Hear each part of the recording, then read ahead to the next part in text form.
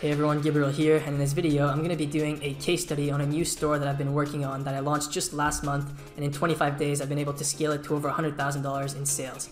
And this was all with Facebook ads. And so I'm going to be giving you an in-depth overview of everything that I've done so far in order to achieve this. I'm going to be talking about the product, the store, the ads, really everything that you want to know. And another cool thing that I'm going to be showing you in this video is a week-by-week profit and loss statement. So I'm going to be showing you how much I made or lost in the first week, in the second week, in the third week, and so on, and how much I made overall out of this $110,000 in sales. So I think that's going to be a really interesting part of the video as well, because one of the most common questions I get is how much capital do you need in order to start something like this? So that's what this video is going to be about. Now before we jump right into it, I want to show you a little bit of proof. So this is the store here. As you can see, so far today, 8.9K in sales. These are the sales since starting. So as you can see, this store was started on June 10th. This was the first day, and it was a really slow start, mainly because this is just a side project of mine. I have another private label brand that I'm working on mainly. I've talked about this brand a few times in my past videos, and this is just a side project that I launched. And the reason that I actually launched this store is that I wanted to launch a new store from scratch with the method that I teach in my course, Ecom Blueprint, and show that it still works, in 2019 and beyond. And so that's what I did. I actually started a brand new store from scratch, and with the method that I teach in my course and on my YouTube channel. It's the same method that I teach on my YouTube channel and on my course. My course is just more advanced. And so clearly the method still works, right? In less than 30 days, I was able to scale up to over $100,000 in sales. And yes, this is profitable. I'll be getting into that in the video. So that's what this video is about, and let's just not waste any more time and get right into it. Alright, so first off, I want to talk a little bit about the product in the store just to give you a better idea of what I'm selling and why I think that it's selling so well. So this is a one product store, and I actually found the product for it through a Facebook ad. So I got targeted by an ad on Facebook, and the product immediately caught my attention as being a good option for a one product store. And the reason that it caught my attention as being a good option is that it meets all of the criteria that I talk about for what a winning product looks like. So this product solves a problem. This is very important. Problem-solving products are the best to sell, in my opinion. And this solves a very common problem, so this is even better, right? If a problem is very common, that means that there's more people to target, and so you can scale more and you can keep selling it for longer. A good example of this would be the posture corrector. I've talked about this product a few times before. This is a product that solves a very common problem, right? It doesn't matter if you're 20, if you're 30, 60, if you're a man or a woman, you could still be affected by poor posture and slouching. And so it's a very common problem, and products that solve a very common problem are the best, in my opinion. That is one of the main things that I look for when I'm searching for a product. And this product from this case study is like that. It solves a very common problem. Now, another good thing about this is that it's not commonly found in stores. This is another factor that's important. You don't want your product to be easily found in brick and mortar stores, right? You don't want someone to see your ad and then think, oh, I should go out and drive to the local Walmart to go buy this, right? You want them to see your ad and think, I've never seen this before, so I'm going to have to order it online because I can't get it anywhere else. That's the kind of reaction you want from someone when they see your ad. And so to get that reaction, you want products that are not commonly found in stores. This product is trending up. If you go on Google Trends and search for the product category, it's trending up. There's a very strong trend for this type of product in the past 5 years. So this is a great sign for if I want to keep selling this long term. The product has wow factor. Wow factor, once again, it's a very important criteria for a winning product. If a product has wow factor, it'll be much easier to advertise on social media. And realizing that the product meets all of the criteria, I decided to do a bit of competitive research to see if I can find any other stores who are actively selling this product.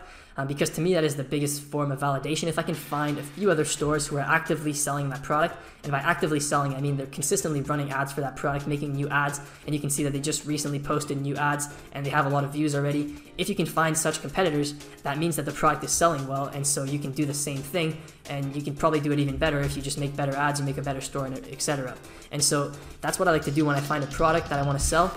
I look for competitors who are already selling it, and that to me is the ultimate validation, if I can find recent competitors who are actively selling that product. And so for this product particularly, I found two to three competitors actively selling it, and to me that was just the confirmation. Now, a few other things to note. This product had approximately 3,000 orders on AliExpress when I started. So this is just to give you an idea, right? I often say you want to look for products that have at least 1,000 orders on AliExpress. So this one had at least 1,000, but it didn't have a crazy number like 30,000 or something, to the point that you would think it's very saturated. And the last thing that I put here is that I'm doing 3x pricing. So I'm pricing my product at approximately 3 times what it costs for me to get it and ship it to the customer. And for the time being, I'm doing no upsells. And so this, I'm missing out a lot of profit here by not doing any upsells. And so this store would actually be a lot more profitable if I was upselling something. But like I said, this is just a side project, which is why I haven't set this up yet. So that's it for the overview on the product and store. I hope that gives you a better idea. And now let's move on to the ads. To put together the first ad to test this product, what I did is I took video clips from the supplier on Alibaba. So I found the supplier on Alibaba and they had a few video clips with this product. And I also took some clips from YouTube and I used all of that to put together a first video ad. And so I added here, avoid using clips featuring someone's face from YouTube. You can get in trouble with that. And just avoid, just be mindful of which clips you're taking on YouTube, because you can definitely get in copyright issues just taking clips that aren't yours and using them for commercial purposes. So be careful with that. But usually if you avoid using people's faces and you switch to your own content as soon as possible, you're not going to get into any issues. So that's what I did. I took video clips from the supplier and YouTube to put together a first ad. I made a fast-paced ad, so 3 to 4 second clips with captions on screen, so typical Facebook ad. It brings up a problem in the first few seconds, so my scroll stopper is I bring up the problem. So in the first few seconds, I put the problem in their face, and then I offer the solution with my product in the remainder of the video. And that's the structure that works really well for this product and for a lot of the products that I've run in the past. This ad is 25 to 30 seconds long, and I found that the shorter the better for ads. And this is just a general rule. I mean, it really depends on your product, on your brand, and in specific cases. But in my experience, it's better to aim for shorter ads, right? So try to condense your message and remove anything that's not necessary, and just keep it short and snappy and to the point, and that's what performs best in my experience. And to put the ad together, I used the iPhone app InShot. A lot of people ask, for free video editing tool, and this is surprisingly the best one I found. I'm laughing because it's an iPhone app, right? You wouldn't expect a good video editor to be on iPhone, but InShot is actually a really, really solid app for editing things together. I also use Animoto, but Animoto isn't free. InShot is free, and it's got a lot of features. Alright, so what I want to do now is give you an overview of my Facebook ads launch strategy, and it's a bit complicated, so I broke it down into 3 phases to hopefully make it easier to understand. And this is the exact strategy that I used to launch this store. So the first phase is the initial data collection. This is when you're just launching a new store, you don't have any data, and so you don't really know who the best people to target are, and you can't build lookalike audiences or anything like that. And so your goal in this phase is just to get the ball rolling, just to get the spend going so that you start collecting data and start to get things moving. And so what I like to do for this phase is I like to do first a PPE campaign. So this is how I start off all my products. I'll do a PPE campaign. In this case, for this store, I did 18 plus, all genders, T4 countries. So T4 countries, when I write that, that means US, UK, Canada, and Australia. And so I did this PPE campaign at the start to get video viewer data. Once I had enough video viewer data, and this video viewer data, what you want is 95% video viewers. And so once I had about 2,095% video viewers, and you can see this in Ads Manager if you pull up the column for 95% video viewers, once I had this amount of video viewers, I launched lookalike audiences based on 95% video viewers. And so I launched 0 to 5%, so I did 1%, 1 to 2%, 2 to 3%, and so on. So that's 5 ad sets there. And then I also launched 10 broad single interests. So just random interests. I just thought of different interests that I could think of based on the product, different angles, right? So not just like 10 of really similar interests. You want to try different approaches and see what works. And so that's what I did here. And that's what I mean by the initial data collection is you just want to launch ad sets. You just want to get the ball rolling and get some spend going so that you start collecting data. And so that's what I did here. And I put C here, if you don't have any audiences, if after testing all these audiences, the 95% video viewers lookalikes and 10 broad interests minimum, if after all of that you don't have any audiences with a conversion rate above 2 to 3%, then you should work on improving your offer. And this is really important because this whole Facebook ads strategy is based on data and collecting data. But if you have a really, really low conversion rate, it's going to take forever to collect data, and you're going to have to spend a lot of money, and it's just not going to work well, right? So the first thing is that if your visitors are not converting into add to carts, initiate checkouts, or purchases, then you need to work on improving your offer and your store before moving forward. So that's really, really important. So that's the first phase, the initial data collection. Now the second phase is data-driven targeting. This is when you've actually collected some data, so now you actually have something to work with. And so what you want to do is you want to focus in on the best interests and demographics that you've identified, right? So you've been testing these interests, which ones were the best. Based on that, you should test new interests similar to the best ones. You should narrow down if there's like a specific demographic that performs best. You should narrow down to that demographic, and also at this point you should have more data for lookalikes, right? In the first phase, we launched 95% video viewers lookalikes. But in the second phase, you've already been collecting data for a little bit, so at this point you should have enough data for different lookalike audiences. For example, website visitors, top visitors by time spent, add to cart, initiate checkout, purchase, value-based lookalikes. These are also really, really powerful. Once you have at least 500 purchases, I'd recommend for value-based lookalikes. But these are all different lookalikes that you can test once you have data. And so this is why I call it data-driven targeting, is because you have better lookalikes and you also have the data based on what you've tested before, right? So you can break down the ad sets that you've been running and see if there's a specific age group that performs better, then narrow down to that, right? So this phase is just focusing in on the best performing audiences and launching more lookalikes, basically using the data that you've collected so far to narrow down your targeting. And then you want to identify the top audiences. That's important as well. You should know what your top audiences are. And this is important for the next phase, which is ad creative optimization.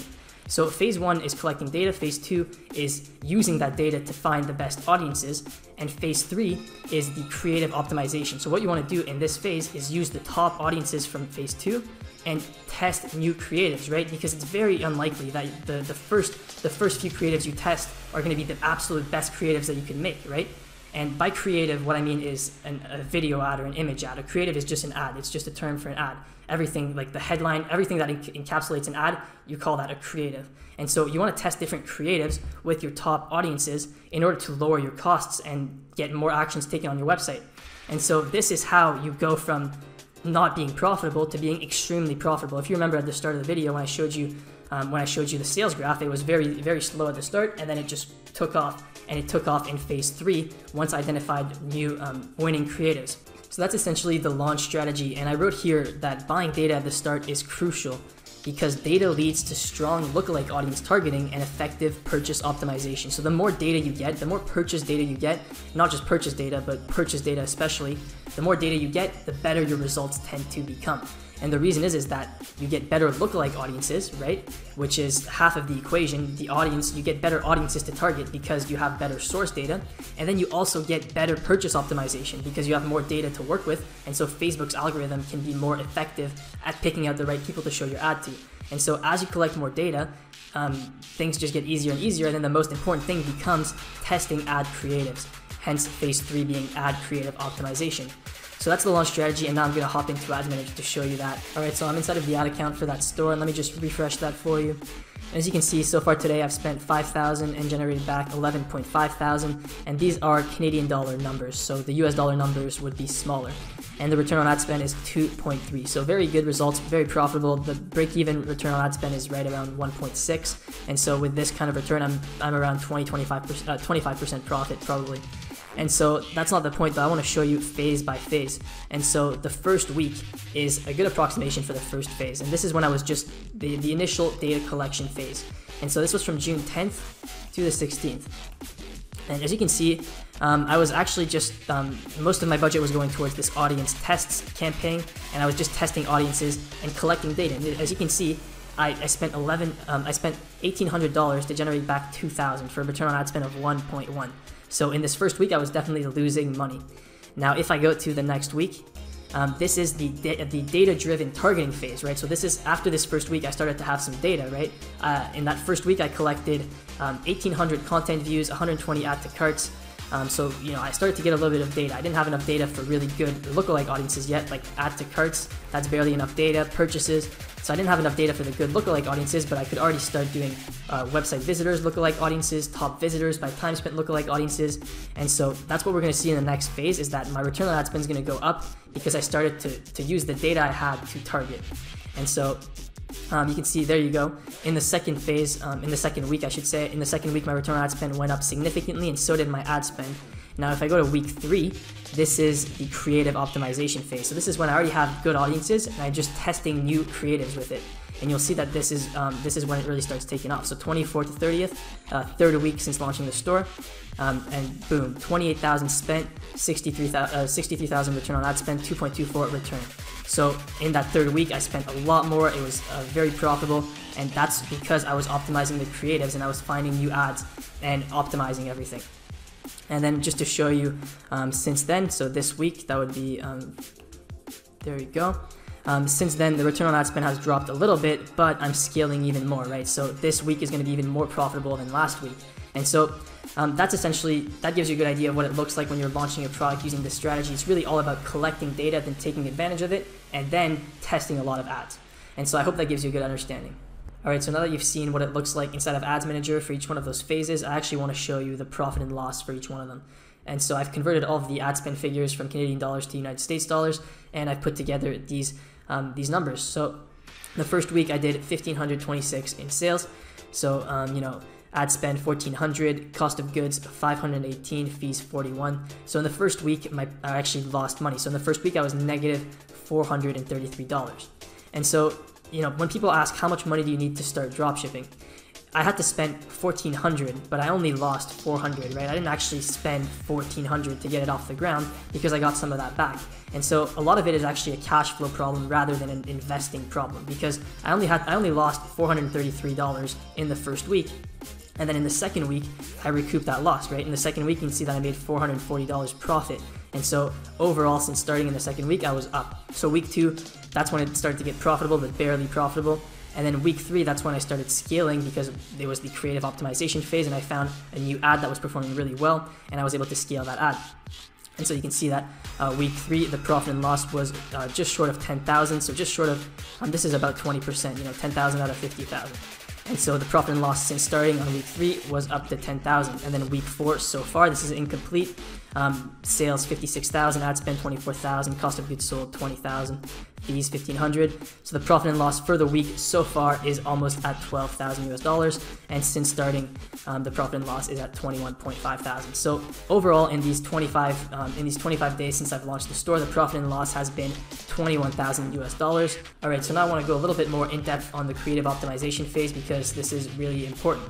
So one thing to note is that you only want to change one variable at a time when you're split testing creatives. So there's multiple variables that you can change when you're testing creatives, right? You can test different scroll stoppers, different videos, different thumbnails, different ad copies, headlines, newsfeed link descriptions, call to actions, really a ton of different things that you can test. But you only want to change one variable at a time, because if you change multiple things, you won't know what changed caused the increase or decrease in performance.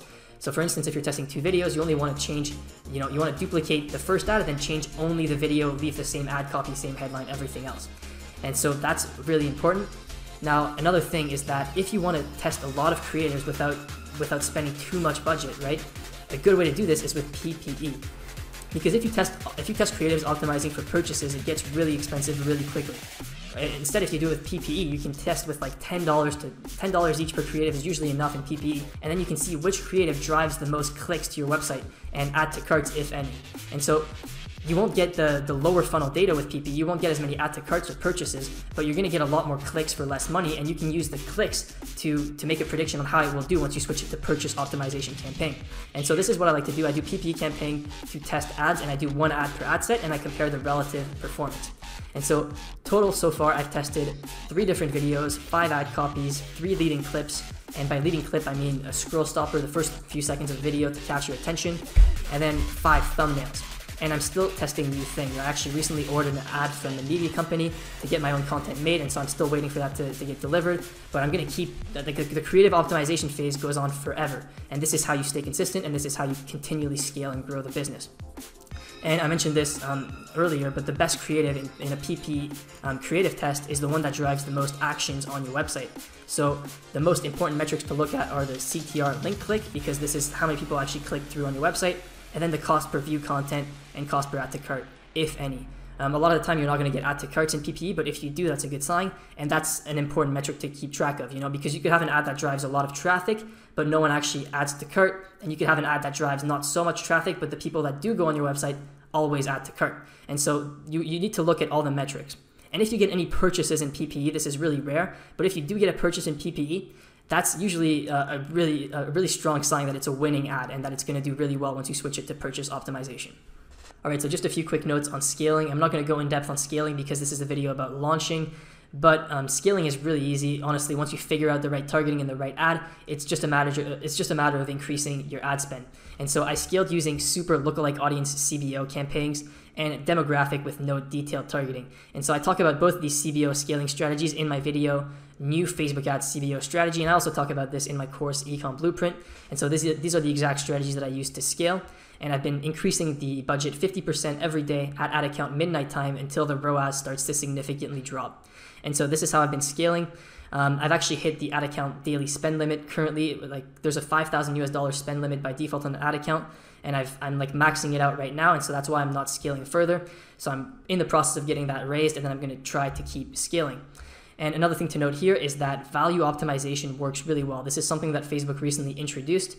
Once you have, I think it's 100 purchases on your pixel, but I could be wrong, this becomes an option. When you're optimizing for conversions, you can select to optimize for value. And this is similar to optimizing for conversions, but it actually just gets you higher value customers, which leads to a higher average order value, hence a higher return on ad spend. And so I've been getting better results with value optimization than just conversion optimization, and I would recommend switching to this once you have enough data.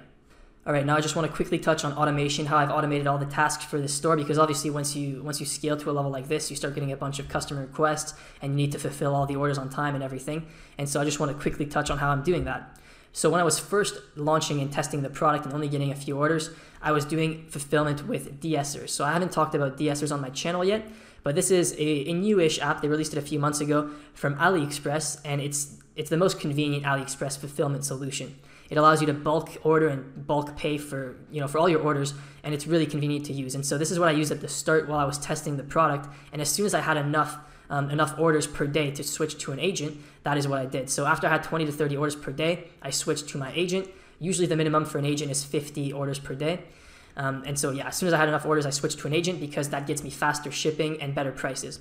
So the agent sourced the product, he verified the quality, and we ordered stock based on the current order volume. And then we streamlined the fulfillment, right? Because now he has stock, he's shipping it out every day, and we have fast lanes to the main countries. And so, we're gonna have happy customers, fast shipping, and there shouldn't be any problem with our ad account getting disabled. And the last thing is customer service. This is an important thing that you need to automate. And to automate this, I used virtual assistants and Zendesk. I've already talked about this in a video, so if you haven't yet, watch my video, Automating Your Store, and I talk about this more in depth, and it's very valuable if you don't know how to set up customer service for your store, because you definitely don't want to be stuck doing this yourself. All right, so that is it for this case study. I hope you enjoyed it. Now, before I end the video, I have an important announcement to make about my course. So if you're interested in my paid course or you're already a member, then make sure to pay attention to this because it applies to you. So the Ecom Blueprint course will be closing enrollment on July 20th. So in about 2 weeks, I'll be shutting down enrollment. You won't be able to purchase the course or access to the private group anymore for about 1 month. And the reason that I'm doing this is to add some new content. And so I'm going to be adding a full case study based on this store that I've been talking about in this video. So picture this video, but a lot more in depth. I'm going to be revealing the store, the product, the ads, and I'm also going to be adding new Facebook ad strategies that I've been using based on over 500,000 of my own personal ad spend for my stores in 2019. And so that's why I'm closing the course. So on July 20th, I'm closing it. So in the next 2 weeks, you can get in for the current price. Then it's going to be closed for 1 month. And then in August, I'm going to be relaunching and the price is going to be going up. And so if you want to get in at the current price, now is the time to do so. If you don't want to pay more later on, if you get in now, you're going to get the free updates. You're going to get all the updated content for free, and you're going to have paid less than if you waited until later. And so definitely take action if you're interested in the course. And until July 20th, I actually have a special offer for you guys. Like, this is already a really good deal, $297, but until July 20th, you can get in for only $247 with the code SAVE50. So this is your absolute last chance to get in for only $247 to the course and private group.